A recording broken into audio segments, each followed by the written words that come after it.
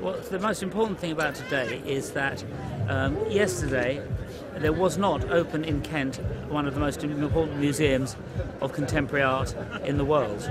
Today it is.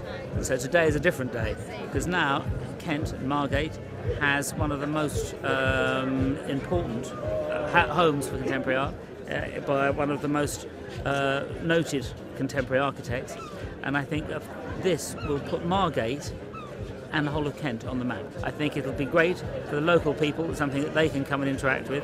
It'll also be something that is not only nationally but internationally a thing that people will want to come and visit.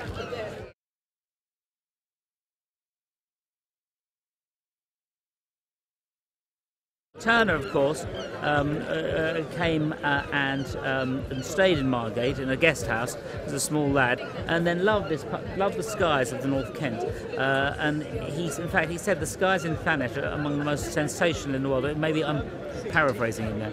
And he stayed in the guest house. Now, also, when I was a small lad, and there's a photograph of me, that's me in 1961, when I used to stay at my grandmother's guest house in Margate, and I used to look up and think, what fantastic skies, and I thought, well, that's about the end of the similarity between me and Turner.